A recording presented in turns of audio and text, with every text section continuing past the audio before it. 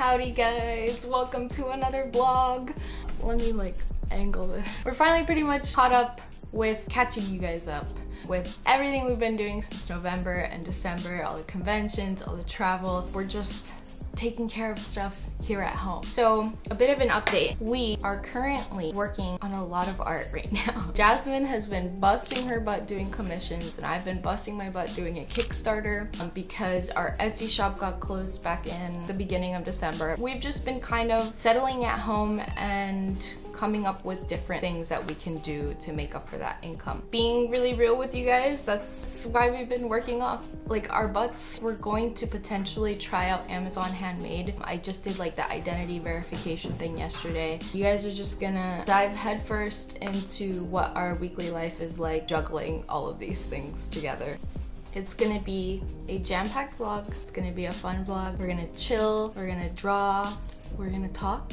We're gonna have cats. So 2 of our cats got adopted, so we have slightly less cats, but still many. If you guys didn't know, or if you guys are watching for the first time, we are artist girlfriends and we run a cat rescue. It is a official 501c3 nonprofit. We are a public charity and we rescue cats and kittens of all ages. We foster, we adopt them out, and we do TNR. Our traps currently are with someone that we're helping her handle a colony. All your support goes towards supporting these guys. If you want to support us, this is our shop.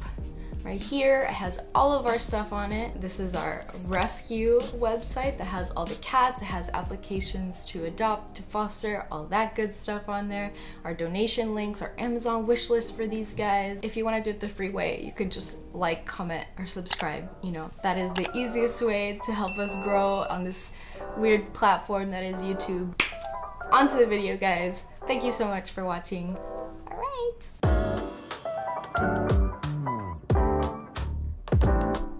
Good morning. We're between watching horror games and commission references. I think Jasmine's almost done. It is Tuesday.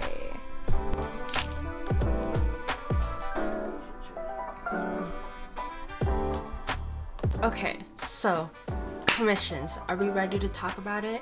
If you guys haven't seen the previous vlog that we did about how I format commissions, go check that one out first. It mainly talks about why I format the way I format things on one canvas and about self-preservation, like my insight as someone who's done commissions many a times. Taking commissions is such a toughie for everyone, including myself, and every time I work on it, I figure something new out that works better and better. This is me sharing a bit more of the step-by-step of how I tackle commissions in batches. Feel free to take notes and see if anything is applicable to you, but it might not, because everyone has their comfort zone and it's just about figuring yourself out and what works best for you. Yeah, let's get started. I guess to start off, why am I doing commissions?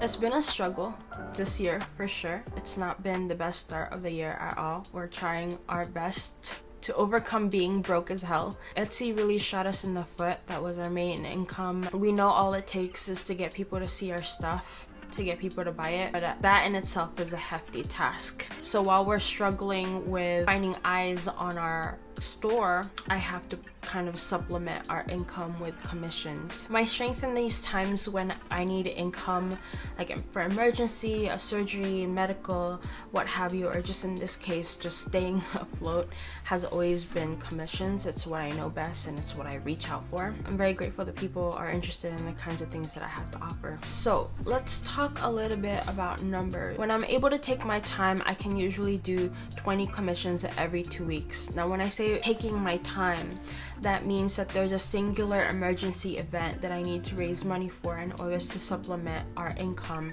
meaning I need to make about 1,000 up to 2,000 or more in order to do that. That's usually what I do. However, that takes a lot of foreplanning because for me, I like to take payment after I'm done. I don't know about you guys, but I struggle with the idea of getting paid beforehand and then doing the work because I'm like, okay, I have the money, there's less pressure under my ass to work hard, and I don't want to have all this stuff in my queue, so I do take the risk on my end to get paid afterwards unless the commissioner wants to pay in advance.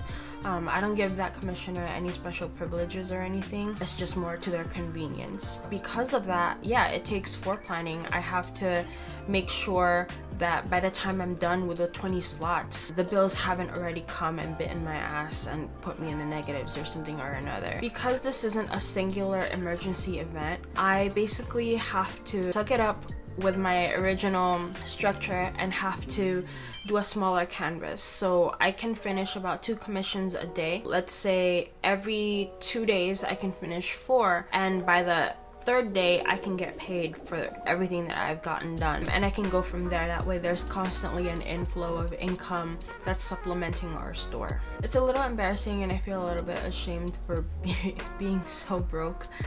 This is just like me and my internal thing, like struggle, but I have to remind myself a lot that this is correlated to the invisible like domino effect of the recession, and that I'm not alone struggling in all of this. So I'm kind of just trying to move past it and share with you guys a very real struggle that we're having, and hope that you guys understand. Moving on to organizing commissions, getting into the specifics. Step 1, create a Google form that's concise. So this is for the clients to really fill out any specifics that they have in their mind. If they're an indecisive client, they basically have to be decisive by the point that they fill out the form, and that saves you a lot of time from having to take individual notes. Perhaps this client talks in fragments of thoughts, perhaps this client is very indecisive. Well, the form basically forces them to be decisive and to know what they want. That helps a lot of back and forth, and that eats up a lot of time. I find that socializing and archiving the commissions takes more willpower and effort in me to do than the actual commission itself. So anything that limits what makes me uncomfortable is a plus. I also tell them that if their Google form is not concise, that it could actually lead into a surcharge because of any complications in communications and whatnot. Step 2, creating a Notions archive. Now I have the free version of the Notions because honestly I don't have the money or the luxury of doing the Notions premium. I don't think I really need it. Notions is just a lot more pleasant to me and is a lot more approachable. It's cleaner than a Google Excel sheet. I just like it more. What's nice is that I can click on one client on my Notions table and I just have all of their specifications right there on the sheet. I do struggle to read. I have no idea if I'm dyslexic or not.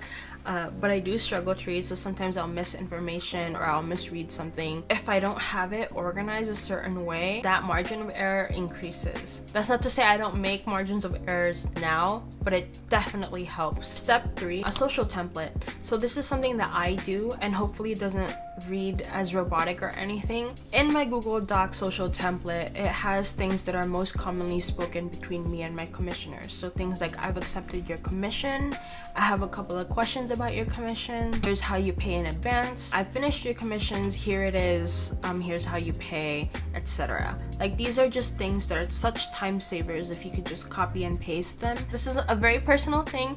I'm a very anxious person when it comes to social interactions, so it just lessens the blow on my whatever is happening in here to just have something structured and know that it doesn't have to be complicated. I think the people pleaser in me is just like, I have to be peppy all the time, I have to read a certain way all the time, and like, it doesn't have to be the case. This is a commission. You're not getting paid to offer lip service and all sorts of things. Like, just, you're okay. You're okay and your art is okay, just send it. Just as a tidbit, along with the social template, a really good frequently asked questions or terms of agreement really helps minimize what you have to say. They have already done all the reading that they should have done, and therefore there should be less questions. So that's something that's just like a really helpful advice, I think. Step 4, I have a PureRef. If you guys don't know, PureRef is an app that you can pull up alongside your art and it stays on your screen. A lot of times commissioners will have common poses that they require of me, like a cheek kiss, half hug, leaning, etc. I have options on my Google form. Because of that, I can kind of predict what poses I should have pulled up. So I have poses that inspire me when it comes to characters with a huge height difference, or characters with a huge build difference, or etc, etc. That just helps prepare my mind for compositions instead of like overwhelming myself with a totally blank canvas. Having pure ref right next to me helps me digest the information a lot easier. So I have squares that are to size of each canvas. In my case, it's about 3" by 3" squares, and then I create a blockade that isolate each commission into little squares. And then step 6 would be just to do line art. Now that you have everything archived and organized and you have your pure ref pulled up, you can now start line art. And this is as simple as it sounds. I just work on line art for each slot. Step 6, which gets to be a little complicated. Color blocking is just a really essential tool for me so that I can work on something faster. I basically color block the entire canvas. I also color code the layers so that I know, okay, these 2 layers are skin. So sometimes you'll have 2 characters. So this one might be the right character, this one will be the left character, or vice versa. Even though I'm on this huge canvas working with many different things, I color code my layers now. Yeah. And then what I do is, if I'm not working on the layer, everything else is grayscaled. Gray this out, gray this out. And not everything is grayed out except for his hair and his fur and belts. It distracts me less, and it also shows me what else needs to be rendered. I like that. Wow. I cannot for the life of me deal with like 200 layers. I'm not gonna label every single 200 layers, but this makes it so much more manageable for me. Every time I finish a commission, I just compress it down back to those color-coded layers. I use clipping mask to paint on top of the color block. Once I'm done with that segment, like the skin, I will just compress it back to the base layer. And that keeps it so concise throughout my entire process.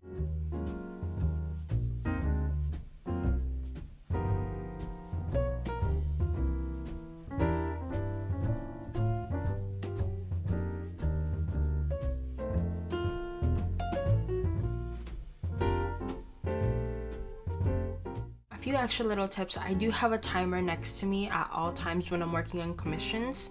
So typically I'll set a timer for 1.5 hours for coloring for any given slot. And if I need more time, that'll be 30 minutes in additional. What this does is that it pressures me to stay focused. And anyway, it gives me an idea on which slots to upcharge depending on how much extra time it takes me to finish that commission.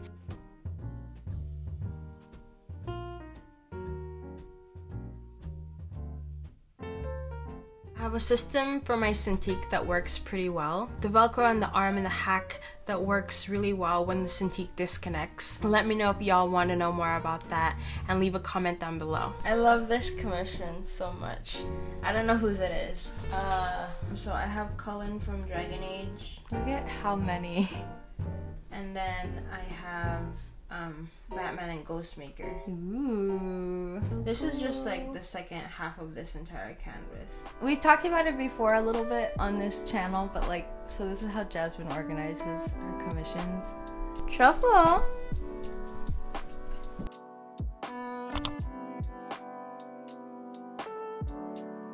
So before I can continue, I gotta give a quick shout out to the sponsor of this video, PETEMPO. Stick around because this is an amazing pet feeder that you're gonna wanna know about. They gave us a massive 20% off discount code. Just type in KOHI ANDIE. That's KOHI ANDIE. The link will be down in the description, but let's go check it out real quick.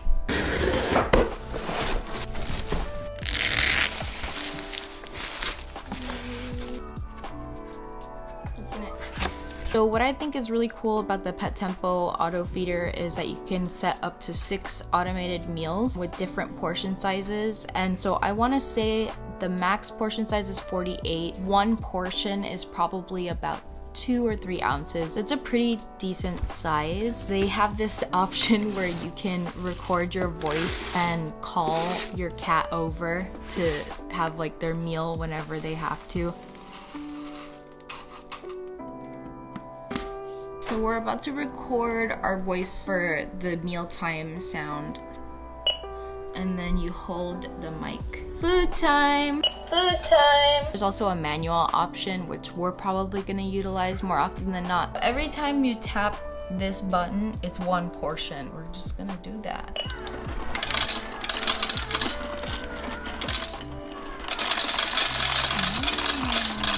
This is one portion. You can actually attach and detach the stainless steel plate so you can wash them whenever you need to, and you can either use a battery or the cord that it comes with.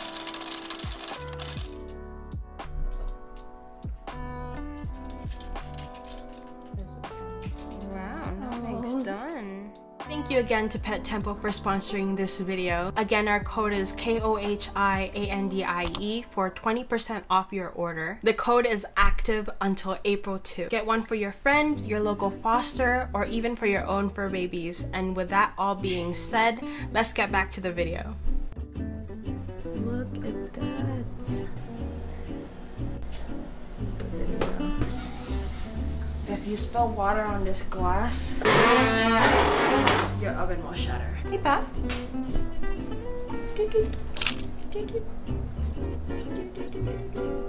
I don't have a pizza peel, so it's just a chopping board. Wow. So cool. There's a great big something here. Yesterday, I had to run to AutoZone because the car battery died, and our neighbor, thank God, jump-started it, and he went with me to AutoZone. We got a new battery. They switched it out for us. It's not cheap, but we got that done at least. We are starting a new day. I'm so tired, but I think we're mostly gonna be drying today. I kind of wanted to show you guys what we've been doing with the store and some Kickstarter progress.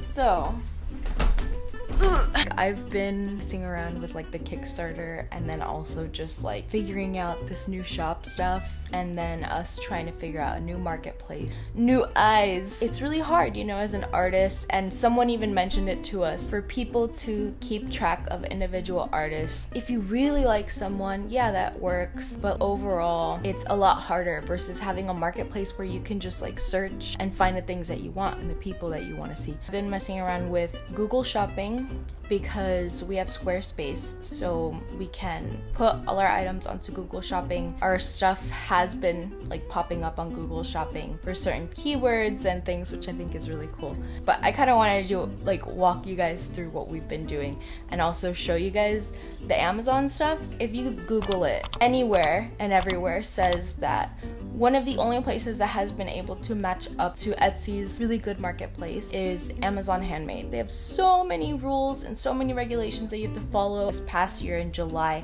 they made it a requirement that all photos have to have a pure white background, so like it matches their search. It's really specific. I've been going through Reddit, and a lot of people have mentioned that in the long run, Amazon has actually been better than Etsy, and it seems like their customer support so far, for us at least, is better than Etsy, because the Etsy black hole is kind of like, I can talk for hours about how messed up Etsy is and all the things about this corporation or whatever. Amazon is not much better. You know, the long-term goal would be, we grew our following to the point where our website could just sustain itself, then we wouldn't be on Amazon, but that's not our reality right now, so we're trying it out. This is kind of what I've been working on in terms of like Kickstarter stuff, because I'm drawing today. Here is like our Amazon dashboard. I haven't put my full confidence in Amazon yet. It's not like we've really had sales yet. I'm still kind of messing around. Listing items on Amazon it's really not user friendly. There are so many requirements. Their system takes a really long time to accept changes, whereas literally any other website, you're gonna change the images on something and it's gonna be immediate. You know, you press upload and it's just gonna show exactly what it's supposed to be. I uploaded these JoJo buttons, right? But for whatever reason, it made half of the characters be Fugo instead of their individual character names. It's really weird. I'm still, like I said, I'm still finagling with it. I'm seeing us getting some like page views, but when I, you know, go through their own search system, it's clearly still pretty hard to find. If you're not selling through Prime, they're automatically going to bump your listing pretty low. They're going to be caring more about larger companies. Anyways, yeah, I'm not totally sold on Amazon right now. Like, I'm just kind of exploring to see how it's gonna be. It's been like a few days, you know. I finished listing the rest of our stuff yesterday. This is also just like a super early opinion. I would not call it artist friendly, but we're gonna see how it goes. If there's one thing Jasmine and I are willing to do, it's exhaust our efforts. We will go from here. Jasmine just pulled it out.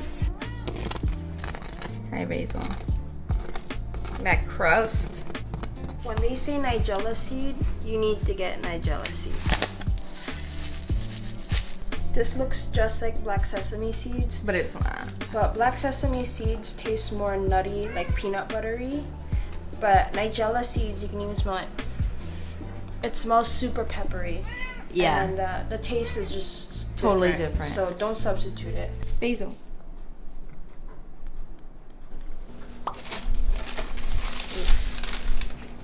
Wow. Beautiful. God, it smells so good.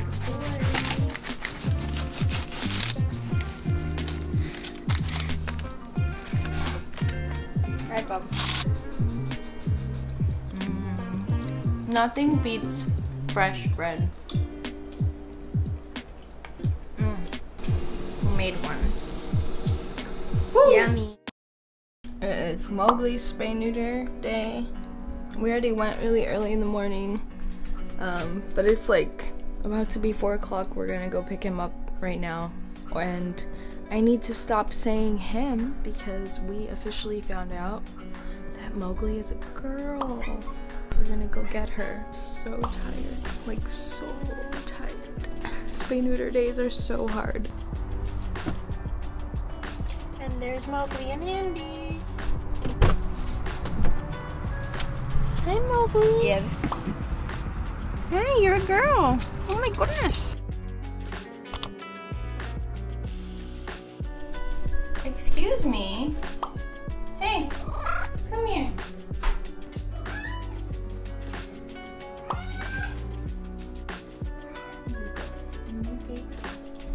Delicious. I think it represents like great learning. These are sort of get like the experience of making these great desserts. It's so good. If you're gonna be candy delicious, but Thank you guys so much for watching this video. It was really fun to be able to kind of finally be able to just vlog at home.